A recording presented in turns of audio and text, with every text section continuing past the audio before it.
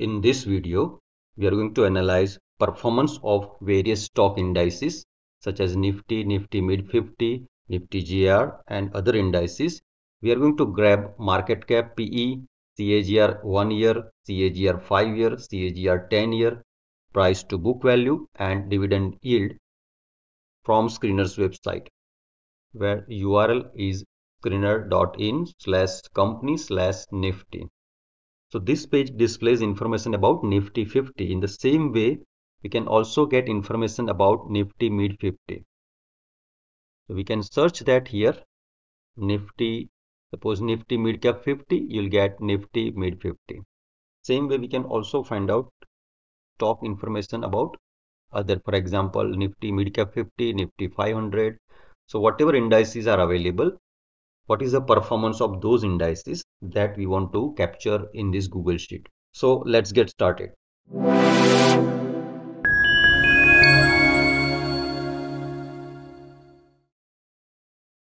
So first I'm going to explain that how we can create this formula, which is using IMPORTXML.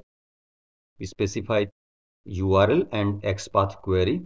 So once you frame formula for one index, you can easily copy paste that formula for other indexes.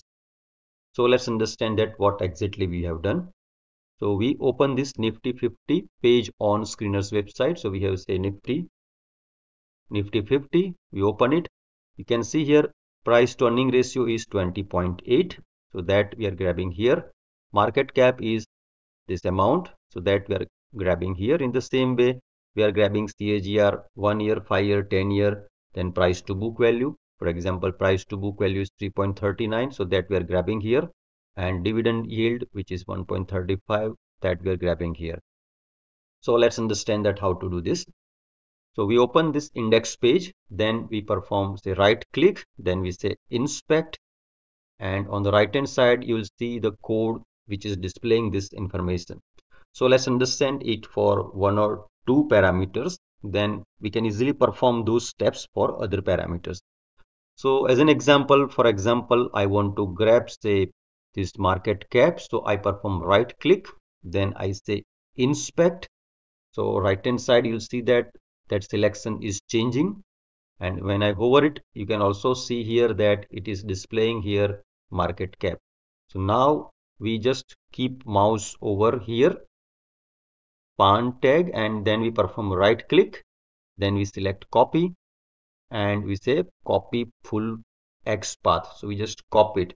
Now that XPath expression we have to write in this place, XPath query. So that is what we have done here. You can see here formula is IMPORTXML, where the first part is the URL, which is this URL, where whenever we change the index, this part will change. So for Nifty 50, it is Nifty.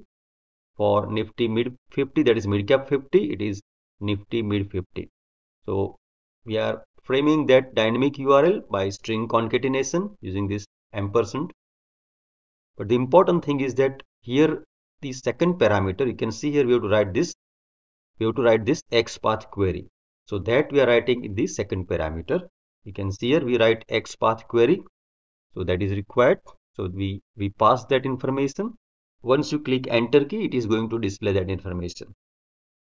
Now here we have just done the conditional checking that if anything is present here, then only that formula should be fired. Otherwise, it should display null value. So in this way, we are framing formula for market cap. In the same way, we can frame formula for this price to earning ratio. So you just perform right click. Okay, so you keep your eyes here. You'll see that here it will change. So I'm right clicking on this price to earning ratio. I say inspect. You can see here that information is displayed here. Now I perform right click, copy full XPath, and then I just copy this formula, paste it here, and just I replace this XPath query, the second parameter, and we'll see that it will change. So same way you can grab XPath query formula for all these parameters by performing say right click, inspect, then copy full XPath, and then paste it into that formula in this particular cell. So same way we do it for all these parameters. Within few seconds, we can grab records or the information for all other indices.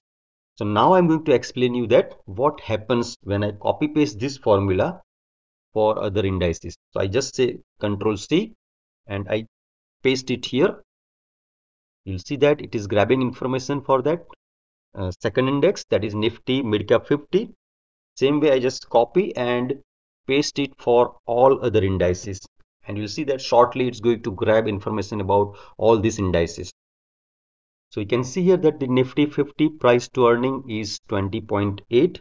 So we can consider it as stock are available at cheap prices. Okay, let's compare this Nifty Nifty P, which is at present 20.8 with the historical data. So we just click here, we go to the screener's website and click on this PE ratio, and you can find that it was trading at 24.4 on 26th of September, and at present it is around this value, that is 20.8. So basically stocks are available at cheap prices. We can compare with say 3-year. You can see here it is towards at the bottom. If you compare with the 5 years performance, you can see that since last 3 to 4 years it is within this range, that is from 19 to say 26. Here it was at very high value. So basically using this Google Sheet and XPath query, it is possible to grab indices data into Google Sheet. So you can do analysis based on this. Let me know that whether you are able to perform this same thing in your Google Sheet. Write in the comment section how this video was useful to you. Thanks for watching and happy learning. We'll see you in some other video.